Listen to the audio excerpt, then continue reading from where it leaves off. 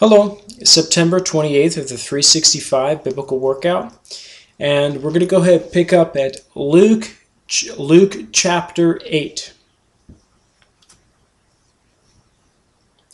Now it came to pass afterward that he went through every city and village, preaching and bringing the glad tidings of the kingdom of God.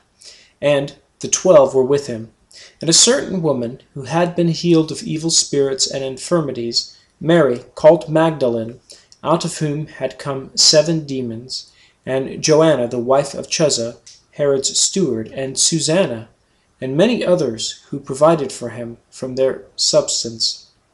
And when a great multitude had gathered, and they had come to him from every city, he spoke by a parable. A sower went out to sow his seed, and as he sowed, some fell by the wayside, and it was trampled down, and the birds of the air devoured it. Some fell on rock, and as soon as it sprang up, it withered away, because it lacked moisture. And some fell among thorns, and the thorns sprang up with it and choked it. But others fell on good ground, and sprang up and yielded a crop 100-fold. When he had said these things, he cried, "He who has ears to hear, let him hear." Then his disciples asked him, saying, "What does this parable mean?"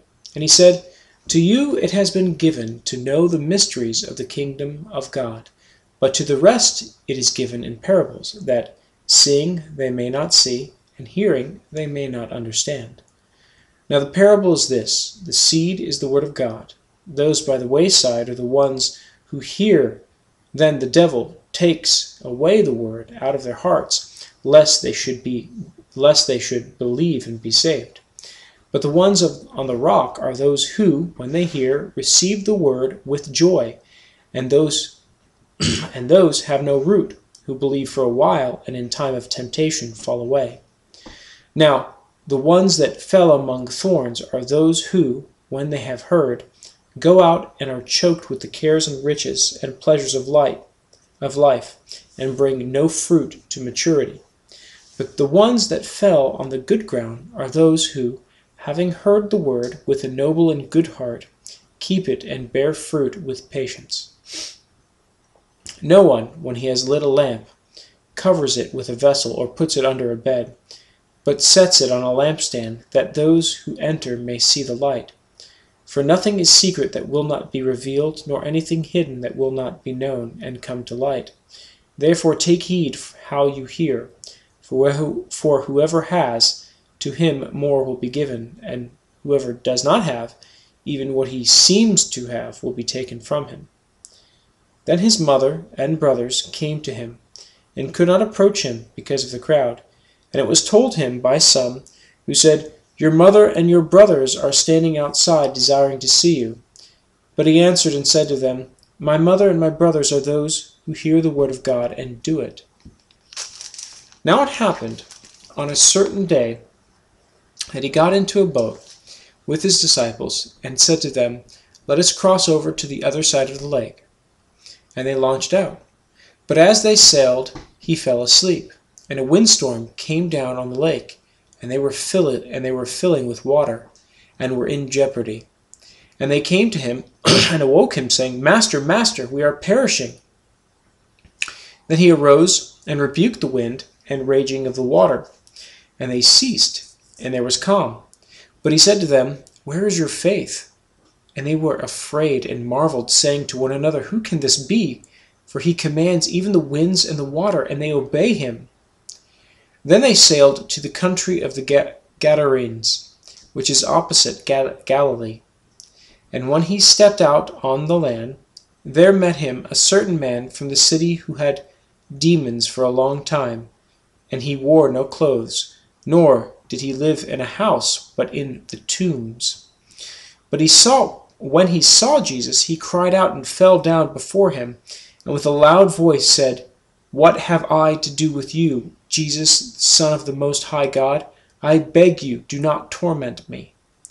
For he had commanded the unclean spirit to come out of the man, for it had often seized him, and he was kept under guard, bound with chains and shackles. and he broke the bonds and was driven by the demon into the wilderness. Jesus asked him, saying, "What is your name?"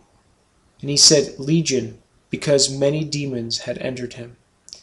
And they begged him that he would not command them to go out into the abyss. Now a herd of many swine was feeding there on the mountain. So they begged him that he would permit them to enter them. And he permitted them. So the demons went out of the man and entered the swine. And the herd ran violently down the steep place into the lake and drowned. When those who fed them saw what had happened, they fled and told it to the city and in the country. Then they went out to see at what had happened, and came to Jesus, and found the man from whom the demons had departed, sitting at the feet of Jesus, clothed and in his right mind, and they were afraid. They also, who had seen it, told them by what means he who had been demon-possessed was healed. And the whole multitude of the surrounding region of the Gadarenes asked him to depart from them, for they were seized with great fear, and he got into the boat and returned. Now the man from whom the demons had departed begged him that he might be with him. But Jesus sent him away, saying, "Return to your own house, and tell what great things God has done for you." And he went his way, and proclaimed throughout the whole city what great things Jesus had done for him. So it was, when Jesus returned, that the multitude welcomed him, for they were all waiting for him. And behold, there came a man named Jairus, and he was a ruler of the synagogue. And he fell down at Jesus' feet, and begged him to come to his house.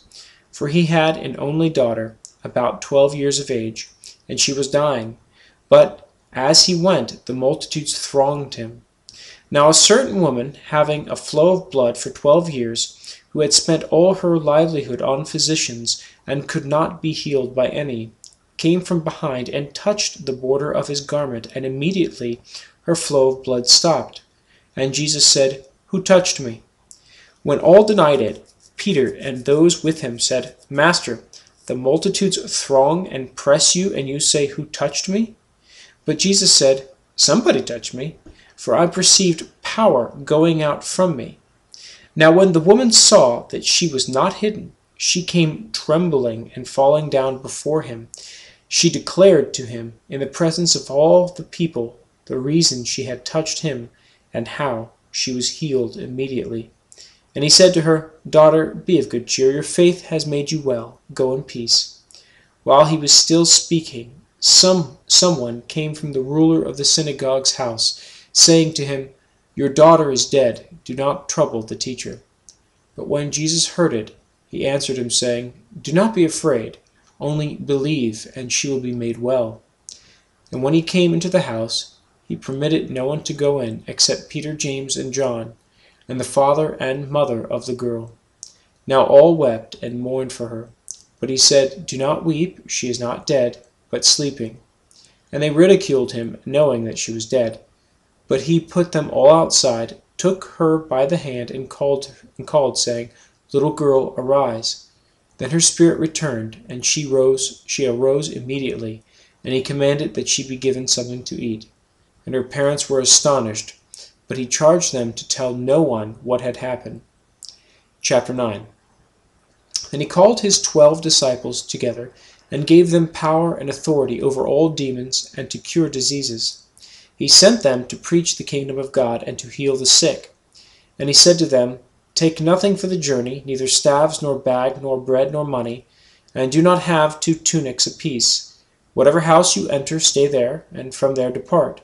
And whoever will not receive you, when you go out of that city, shake off the very dust from your feet as a testimony against them." So they departed and went through the towns, preaching the gospel and healing everywhere. Now Herod the Tetrarch heard of all that was done by him, and he was perplexed, because it was said by some that John had risen from the dead, and by some that Elijah had appeared, and by others that one of the old prophets had risen again. Herod said, "John I have beheaded, but who is this of whom I hear such things?" So he sought to see him. And the apostles, when they had returned and told him all that they had done, then they took him and went aside privately into a deserted place belonging to a city called Bethsaida. But when the multitudes knew it, they followed him, and he received them and spoke to them about the kingdom of God, and healed those who had need of healing. And when the day began to wear away, the 12 came and said to him, "Send the multitude away, that they may go into the surrounding towns and country and lodge and get provisions, for we are in a deserted place here." But he said to them, "You give them something to eat."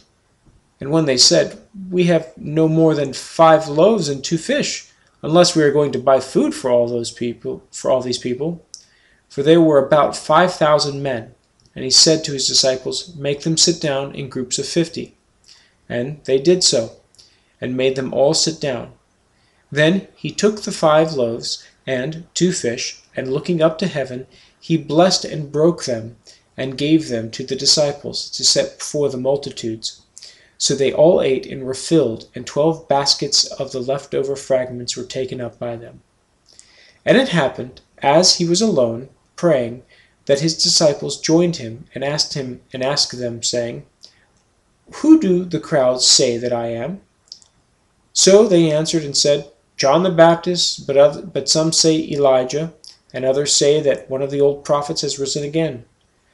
And he said to them, "But who do you say that I am?" Peter answered and said, "The Christ of God." And he strictly warned and commanded them to tell this to no one, saying, "The Son of Man must suffer many things, and be rejected by the elders and chief priests and scribes, and be killed, and be raised the 3rd day."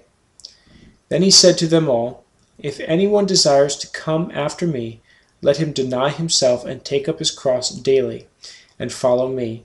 For whoever desires to save his life will lose it, but whoever loses his life for my sake will save it.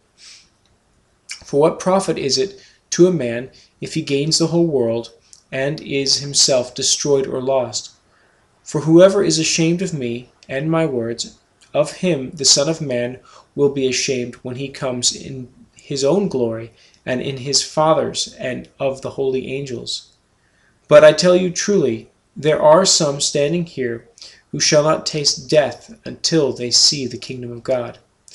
Now it came to pass, about 8 days after these sayings, that he took Peter, John, and James, and went up on the mountain to pray.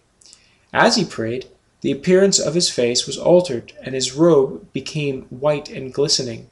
And behold, 2 men talked with him, who were Moses and Elijah, who appeared in glory and spoke of his decease, which he was about to accomplish at Jerusalem. But Peter and those with him were heavy with sleep, and when they were fully awake, they saw his glory and the 2 men who stood with him.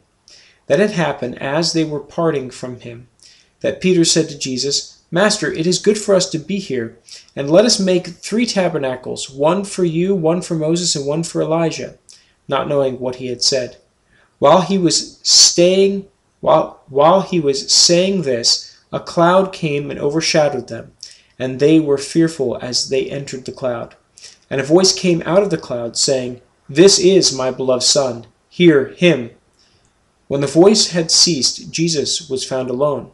But they kept quiet, and told no one in those days any of the things they had seen.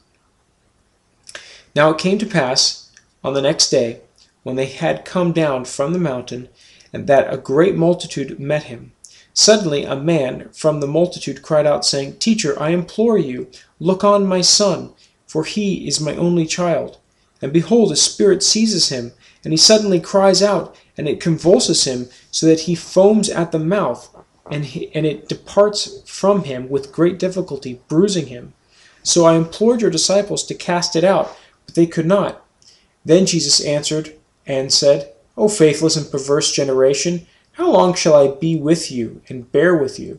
Bring your son here." And as he was still coming, the demon threw him down and convulsed him. Then Jesus rebuked the unclean spirit, and healed the child, and gave him back to his father. Okay, well, we're going to go ahead and end right there for now, and that's chapter 9, verse 42. So we'll pick up tomorrow at verse 43. Until then.